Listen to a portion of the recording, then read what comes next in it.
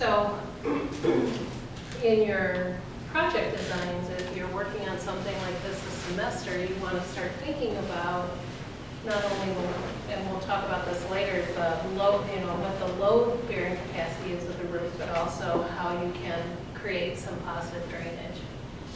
So going back to this design, you might actually monkey around with what happens in between the waterproof membrane and the roof, because you can actually sculpt the rigid styrofoam panels to bring the water right down there and seal the whole system.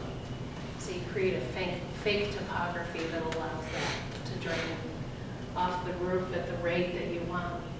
As a designer, you can choose from many different sizes of these drainage boards.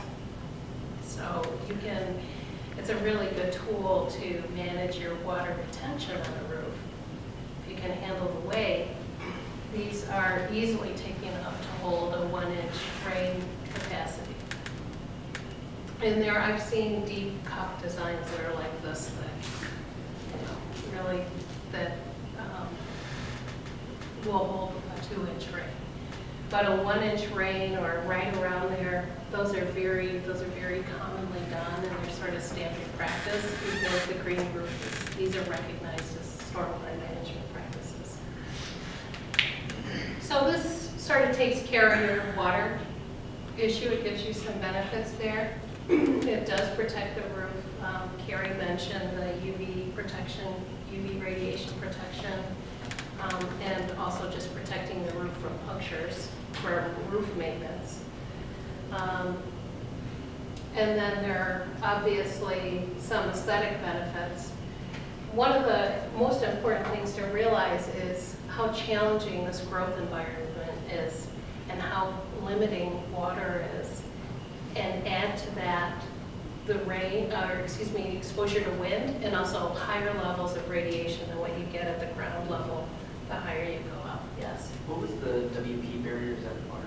Waterproof. Waterproof barrier. Yeah, waterproof barrier, some kind of membrane. On really expensive buildings, there's actually one more thing, which is a sensor that goes on the roof, and it's a grid sensor, and if there's a leak anywhere, it sends off a little alarm and it shows you right where it is. Do we have any of those on campus? No, but if you talk to, and we will talk to Jeffrey L. Bruce, like the Kaufman Center for Performing Arts, all those major public projects will install that, because you might have a leak somewhere in your structure and this water is moving all over this roof, so you don't actually know. You could have a leak in the building over here, but the source of the water could be anywhere in this little watershed. So that sensing system actually locates the leak right away, and it gives you information about the origin of that water. And so what they do is they can then go in and go right to the source of the original source of that water and patch the membrane or do what they need to do. Otherwise, they have to tear up the entire roof. And the thicker the roof gets, the more challenging that prospect becomes.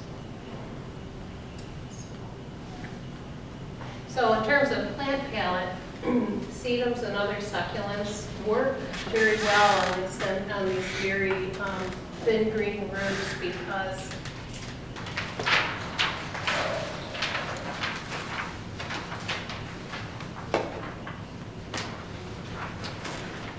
so we're going to return to this so that you can understand and translate what the soil specs in here say, and begin to translate to what you already know about the performance of soils and the texture triangle.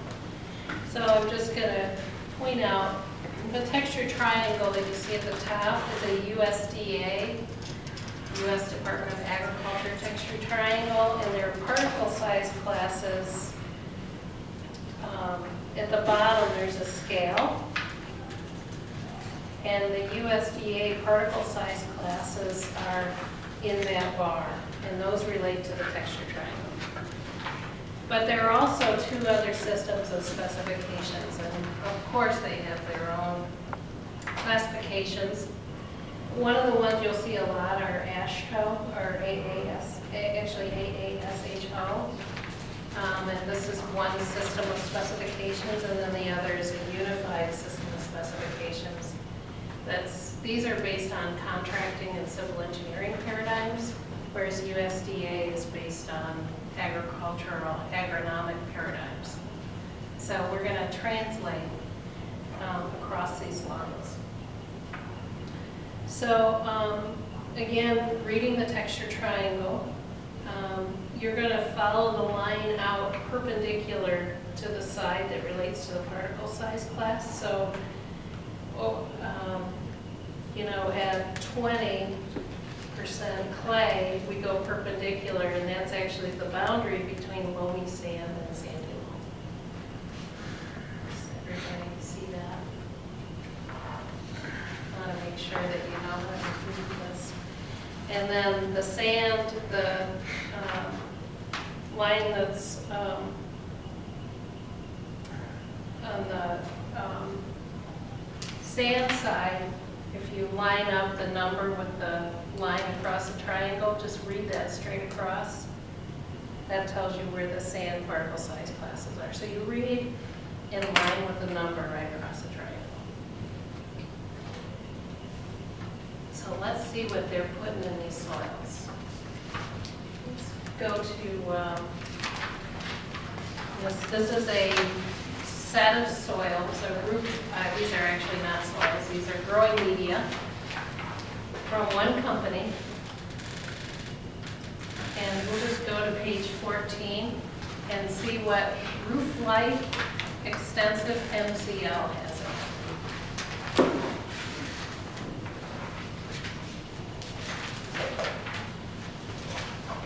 So in the specification at the top, they talk about particle size distribution. And the top line says proportion of silting components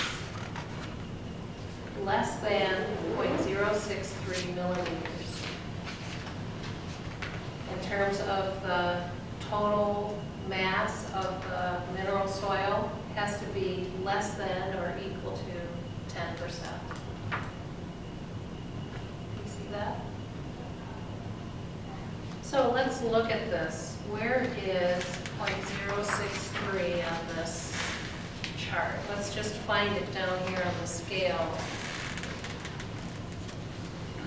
See where it goes up to the top.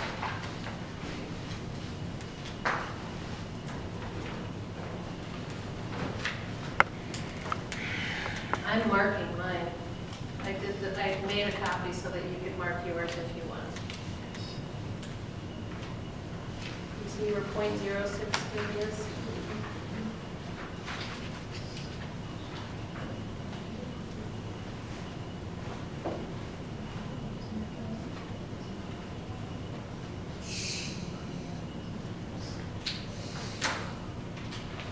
Silver clay. Is that what you know? Yeah, it's, you read right at the bottom, there's 0.05 and there's 0.074. It's kind of scooched over that way if you interpolate, kind of. Well, look, up here on the USDA, it's right at the end of very fine sand, between very fine sand and silt. Okay? Now let's go look at our texture triangle and see where that might be. So if we just look at 10% of clay, 10% of clay is right there. Let's look at where 10% of silt would be.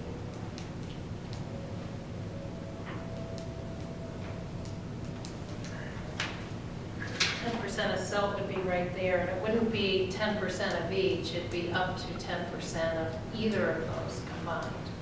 So this mix has less than 10% of the fines in it.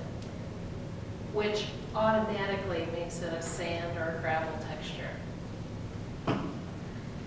So this extensive MCL, this is sand, or it could be a gravelly sand, but it's, or sandy gravel could be it.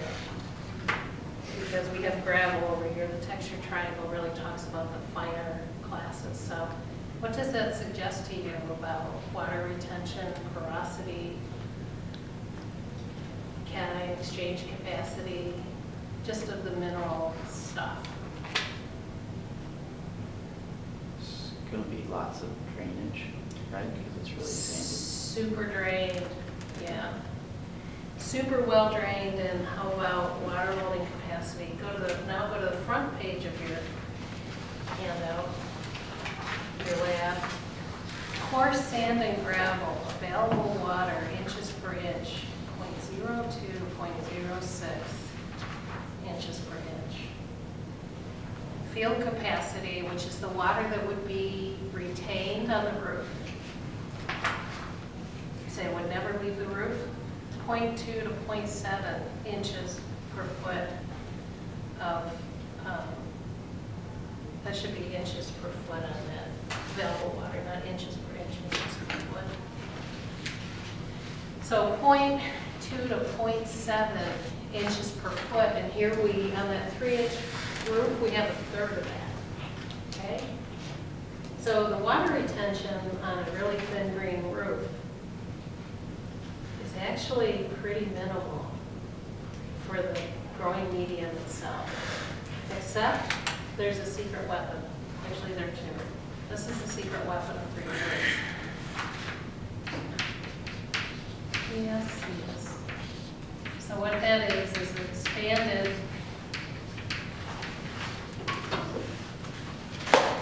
shale, clay, or slate.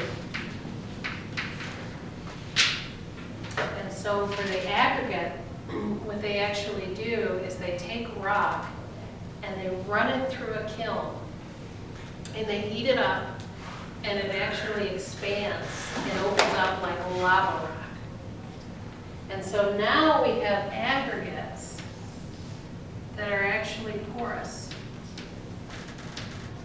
So those big chunks that are in there have pores in them that are capable of holding water. And then we have sand in there too. Expanded shale, clay, or slate holds 10% of its weight in water, or you can estimate 15 pounds of water per cubic foot. And that's based on 3/4 inch aggregate, but it actually doesn't change very much as you change size. So you can convert those pounds of water into soil volumes, and I have a conversion factor for you here. But the point is that suddenly our rock, which is really heavy and doesn't hold water, now is light and holds water. So we are actually going to boost our water holding capacity in these soils a little bit by making these soils and these growth media a little bit by using this product. And it's widely available, easy to get, locally sourced. Usually you can get it in a 250-mile radius. There are other things that people use in green groups, but if weight is a concern, this is a product that's usually specified by professionals. So that's our first secret weapon. Our second secret weapon is compost, which is also regionally available. If it's not locally available, it should be regionally available. And regular compost can hold 25% of its volume in water. Bark compost can hold 37% of its volume in water because it has more lignin, so it's got all these little spirally forms, and it has a lot of places for water to attach. I was reviewing some papers this morning to sort of ferret out these numbers and really try to nail them down. It's amazing how slippery they get when you start thinking, really? Is that total water? Is that available water? What kind of water are we talking about? And I found a reliable source, a credible source, that basically said for every 1% of organic matter content increase, the soil can hold 16,500 gallons of plant available water per acre in soil 12 inches. So this was a study where they were looking at adding compost on sandy soils to make them more drought resistant and to render them useful for vegetable production. That translates to 1.5 quarts of plant available water per cubic foot of soil. For each percentage, a 3-inch layer of leaf compost incorporated in a 6-inch depth increased water holding capacity 2.5 times that of the unamended portion. And that was enough to provide a 7-day water supply of plant available water for vegetable growing. I think this might be the secret of those rooftop farms, right? Start thinking about how are they getting enough water and enough nutrient to be able to do that in this extremely limiting environment. How's that happening? So based on those metrics, for each percent of organic matter we add, there are 1.5 quarts more available water per cubic foot of soil. And we can convert that to a cubic foot of plant available water per cubic foot of soil. We want, or 3.34 available water increase. I'm not going to use that one today, but we're going to use it later. So, wow, compost is really going to increase our water holding capacity. And our ESCS adds to this as well. So a typical living green roof soil, which this specification is going to be about 80% of the ESCS and about 20% of some kind of other stuff.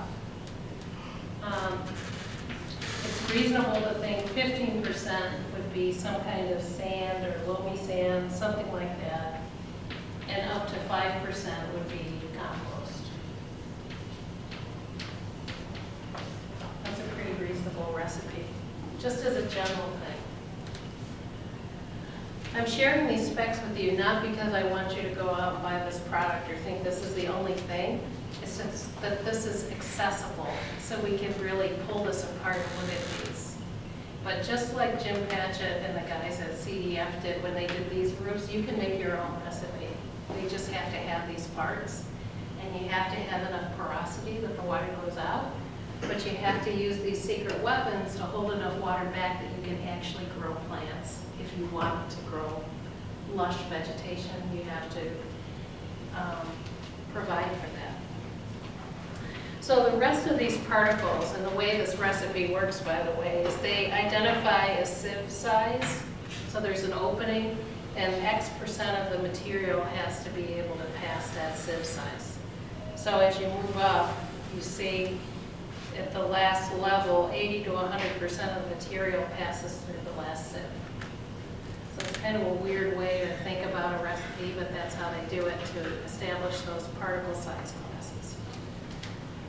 The other thing now going down in this recipe is look at the organic matter content. This is expressed in terms of grams per liter, put down here. So 8 grams of organic compost, organic matter compost per liter of that other mineral fraction. So that's kind of a weird way of representing that. But compost is at 40 to 60% moisture capacity already.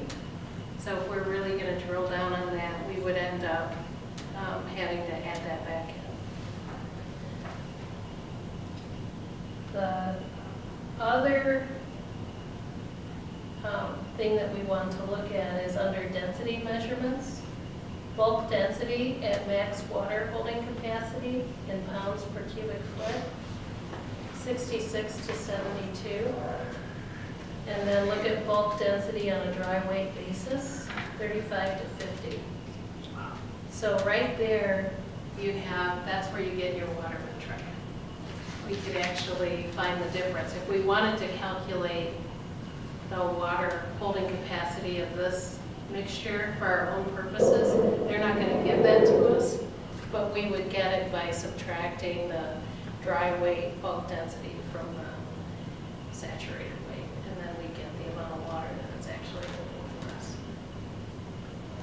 We're not going to do that, but I want you to know you can do that. It's algebra.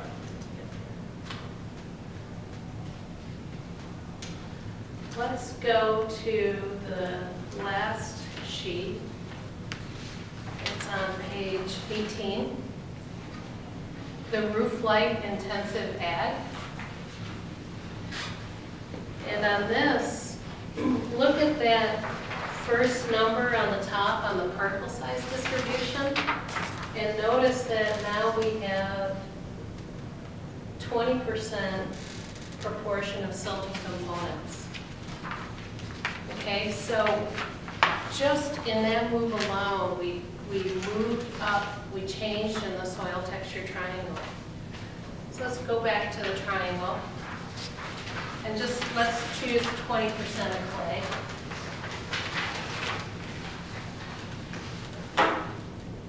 And with 20% of clay in the texture triangle, we're going perpendicular to the number.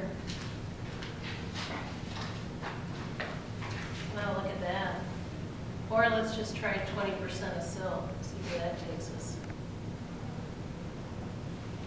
Well, those numbers are getting us into the loamy sand range, or the sandy loam range, just on the basis of the mineral fraction. So they're moving us up in terms of our water holding capacity, and also along the way, that's also cation exchange capacity, or the ability to hold nutrients. So if we go up here and look at these loamy sands, we can see that between the coarse sand and gravel number, 0.2 to 0.7, now we're 0.7 to 1.4, so we just doubled our water holding capacity, just with that one move. The organic matter, we go back into our specifications. Now we're at 70 to 90 grams per liter of mix. So the low range of the extensive mix, the shallow roof, was 25. The low range on the ag mix is now at 70 to 90. So as you think about the impacts of the increase in organic matter as well, that is also cation exchange capacity, and it is also water holding capacity.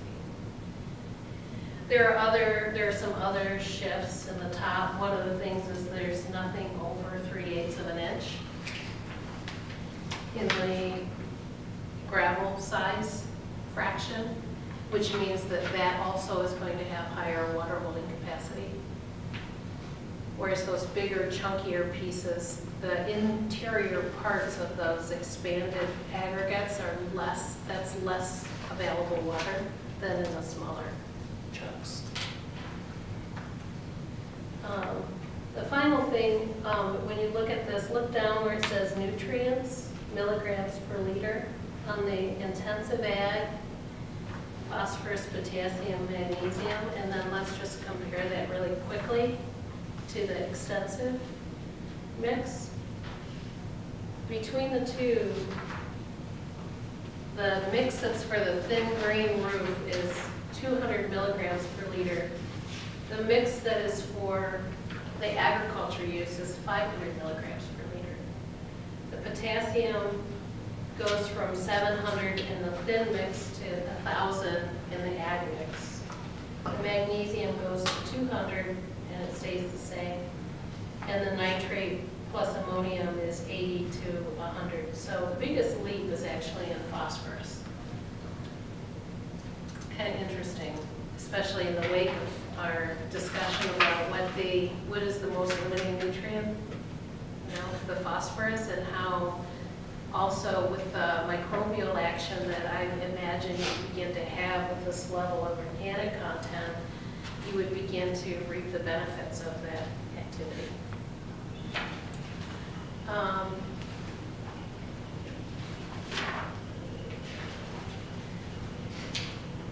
So there are tweaks that you can do when you're making mixes, and I would treat these as a kind of very refined recipe.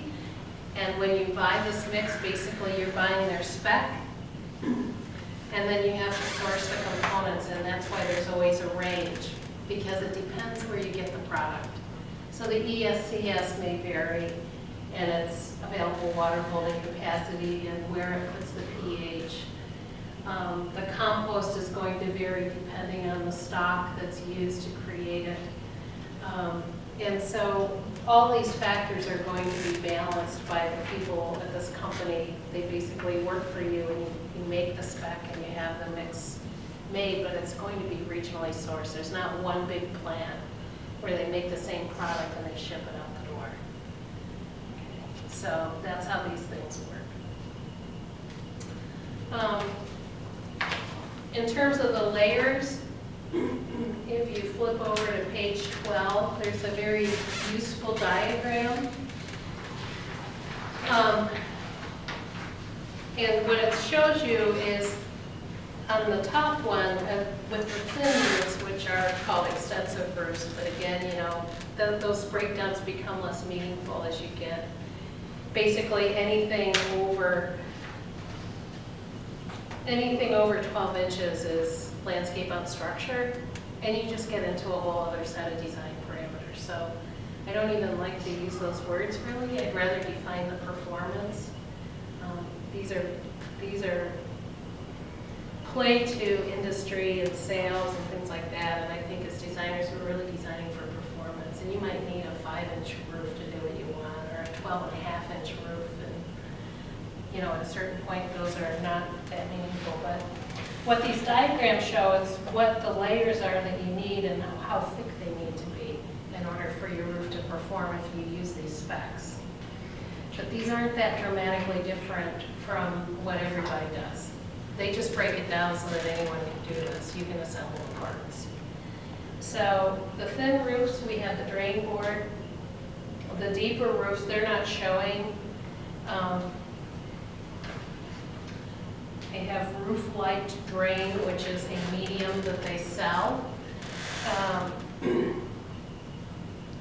Underneath there, then they have a separator fabric, and then they actually have their intensive soil. And you can see at different levels what the proportion is between the growing medium and the underground levels.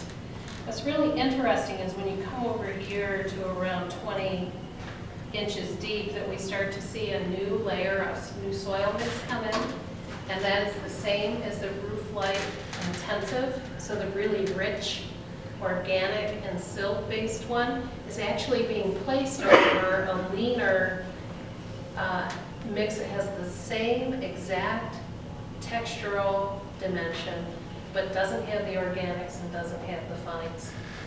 And what they're doing is they're mimicking a natural soil profile. So that in the top you have a more organic, more nutrient-rich, more water-rich layer, and at the lower level you have more of the aggregates. And as things leach out of the top, they're going to be actually starting to be captured and coat those lower particles. Okay, so now it's starting to work like an actual soil, which is kind of interesting. The separation fabric, I was reading the specifications for that. They say that it prevents, it's not clogging. When you read the opening sizes, all of the fine particles could actually go through there. So I'm like, what's going on here? And I think what's going on there is they've designed this so that that actually attracts the roots. And you get another root mat that's sort of a fine roots that spread out through the separator fabric. And they're actually going to benefit from the fines that are captured in that felty layer. So that's kind of interesting. The separator fabric is not a root barrier. It's just keeping all the stuff up above from going down and penetrating into the drain layer. Underneath the drain layer, you would have your root barrier and your other layers that we talked about that are really more about protecting the roof. But this is a very carefully calibrated system for providing nutrients and water on these elevated structures that have to be light and they have to be able to sustain the plant life that's planned. So the descriptions in here are pretty good too. I would consider this decent reading. Just realize that it's written persuasively to sell you their product, but there are some good bits of information in here. And if you compare this to what with Susan Weiler's text, it will make sense, I think, and make it a little more accessible.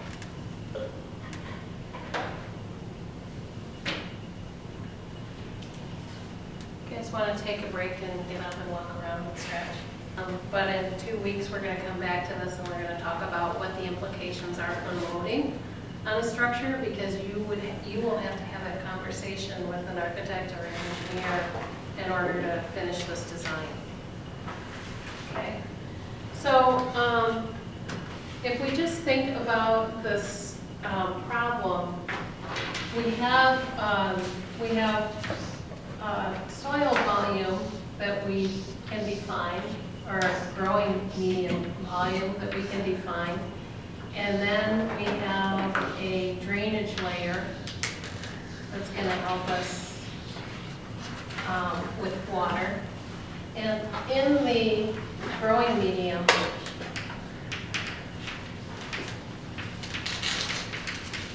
we have components that we know their properties in terms of holding water. So we know we're going to have ESCS, and that it's going to hold water at a certain rate. And then we're going to have some kind of mineral component, finer mineral component, and it's going to have its own rate. And then we're going to have an organic matter component, and it's going to have a rate.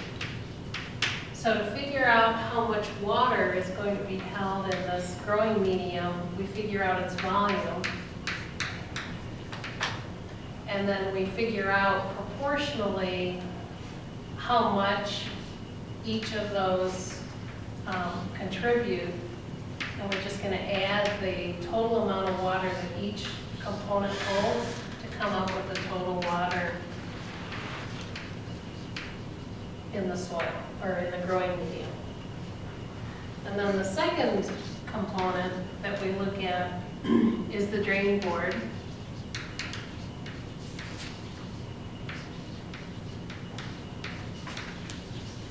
And you can specify lots of different sizes, but we're just going to use 1 inch.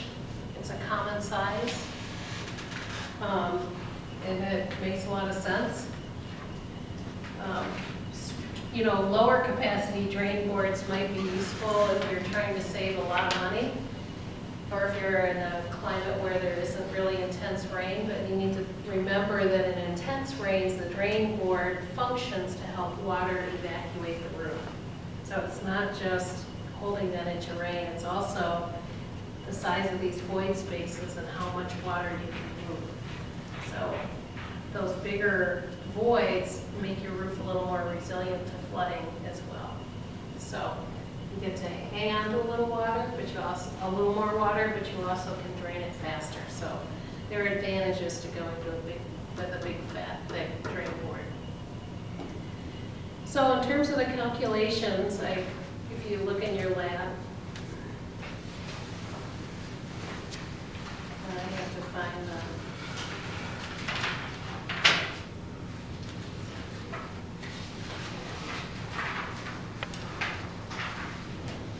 oh look, I printed the same page twice, that was clever.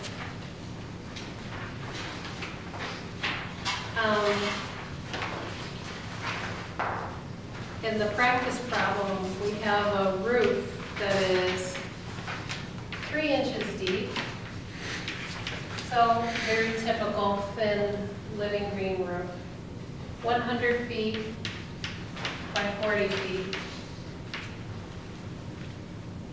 And we want to find out how much water it will hold at field capacity.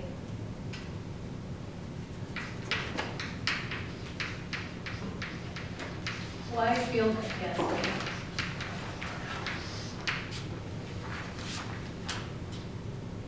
There are 2 good reasons. One is field capacity, it's an agronomic term, but remember, soil at saturation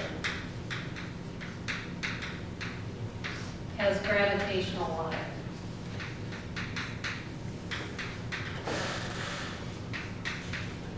And that water is ultimately going to drain out and actually become stormwater or water to flush toilets,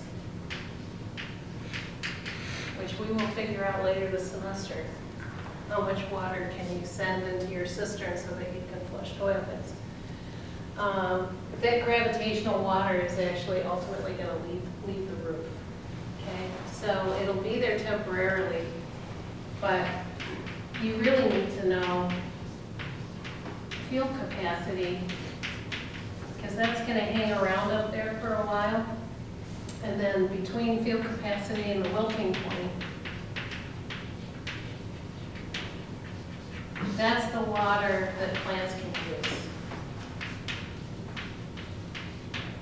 And that is also equal to retention in terms of stormwater terms. Okay, so this is detention, and this is retention. Okay, so we got 2 concepts going here. One is we want plants to live, but remember green roofs, the most common reason is the stormwater reason. So we're going to detain water, so whatever goes off there is the little hump is going to be later, right? So there's less water and it's going to go later. Well, the later part right here is the gravitational water that is going to soak the soil and then hang out in the drain water and on the roof and take its time going through the pipe. Ultimately, it's going to get out there. But the difference in this volume and this volume is this. It's what's being held in the roof itself. So that's water retained. So field capacity is an important number for us to have because it's going to tell us what's not going to hit the ground ever. So to figure this out, we'll figure out our roof.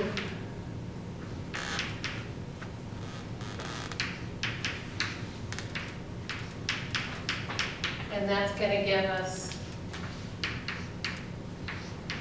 we multiply feet 3 times, right? And our units cancel, we're going to have cubic feet. So we're going to convert to cubic feet of total growing medium volume. So for this problem, 100 times 40 times 3 inches over 12, cancel your units, right? We get 1,000 cubic feet.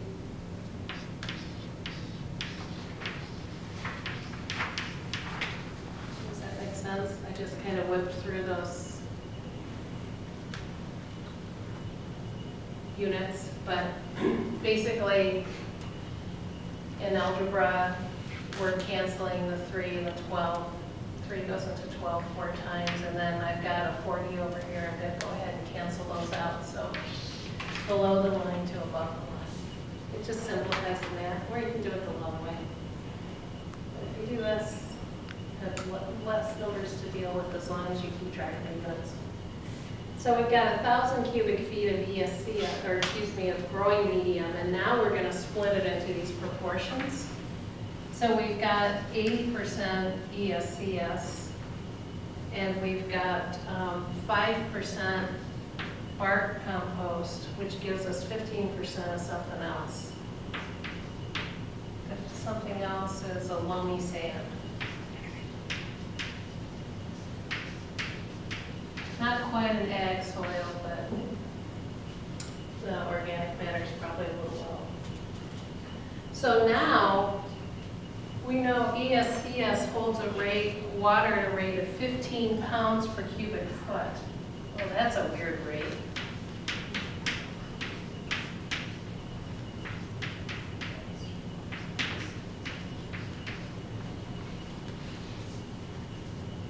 Well, we can convert that because we can figure out how many pounds of water are in a cube, how many pounds of water make how many cubic feet of water. So we can basically convert that. So we're going to use our chart on the front.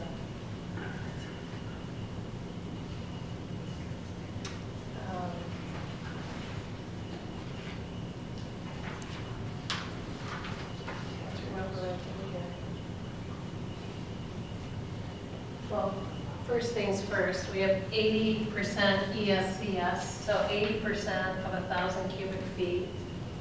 We're going to have 800 cubic feet.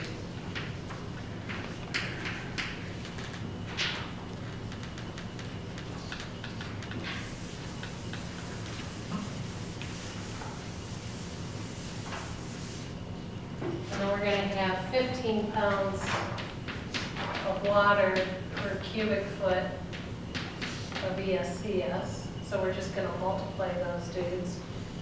We're going to get pounds of water. Because our cubic feet are going to cancel. So that's 12,000 pounds of water.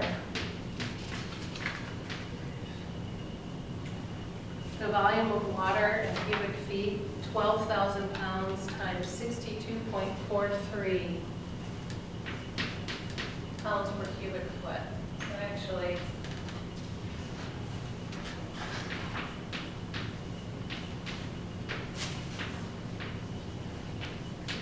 right? Which gives us 192.21 cubic feet of water.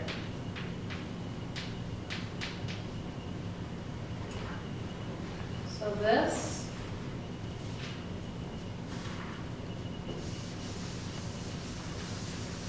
I'm just going to keep our scores over here. 192.